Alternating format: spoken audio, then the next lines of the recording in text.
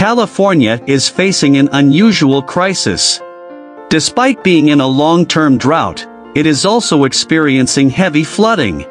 This situation is due to poor water management, with a significant amount of rainwater not being collected and stored.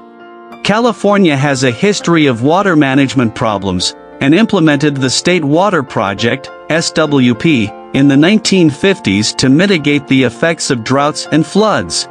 The SWP consists of a series of dams and reservoirs that collect rainwater during heavy rainfall, which can be used during times of drought.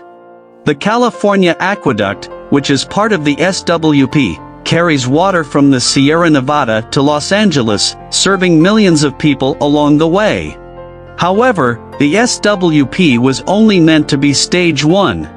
The construction of more dams and canals in the 1980s and 1990s was put on hold due to economic concerns and environmental issues. The SWP has also had negative impacts on local species, such as the collapse of salmon and steelhead trout populations, which can no longer reach their breeding sites due to the dams and pumping stations. To address the current crisis, California is building the Sites Reservoir, a multi-billion-dollar mega dam project. The Sites Reservoir will capture and store excess water from the Sacramento River during periods of heavy rainfall, which can then be used during times of drought. The project is expected to provide a reliable source of water for agriculture, urban areas, and the environment, while also improving flood control and ecosystem health. The Sites Reservoir. The Sites Reservoir Project aims to convert a dry valley, a few kilometers north of Sacramento, into a lake. This off-river reservoir will capture excess water from major storms, and save it for drier periods, providing drinking water to hundreds of thousands of Californian homes. However, the project has its critics, who worry about the environmental and economic impacts. The first step in the project is to build a number of dams, which will plug any gaps between the hills at the edge of the valley. The two main dams will be the Sites Dam and the Golden Gate Dam, both on the eastern side of the valley, while the rest will be up in the north. Together, these dams will turn the valley into a giant, waterproof tub. Unlike the Oroville Dam, which was filled by blocking the Feather River, the Sites Reservoir will need to be filled using a different method. About 25 kilometers to the east of the valley runs the Sacramento River, the biggest river in California. During rainy months, the state is planning to suck water from the river, pipe it through fields and hills and towns, and pour it into the Sites Valley. During dry seasons, the water can be let out again, providing relief to nearby areas.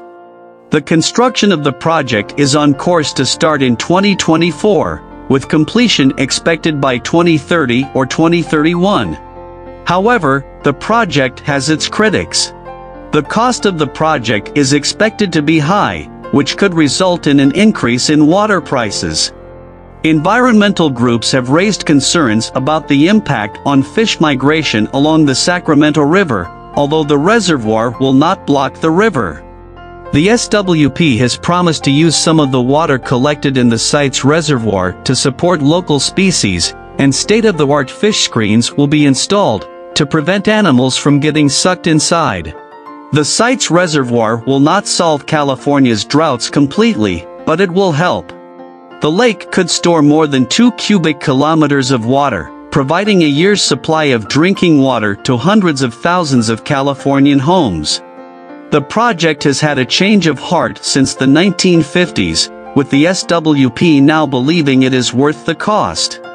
Whenever water is released from the reservoir, it will flow through a set of hydroelectric generators, providing approximately 80% of the power used to pump it there in the first place.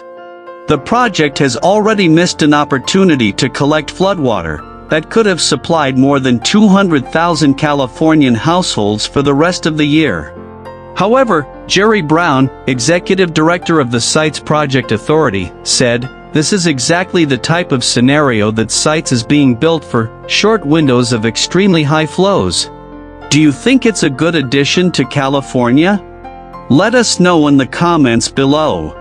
If you enjoyed this video, leave a like and subscribe to Wonderful Stories. Thank you for watching and we'll see you in the next video.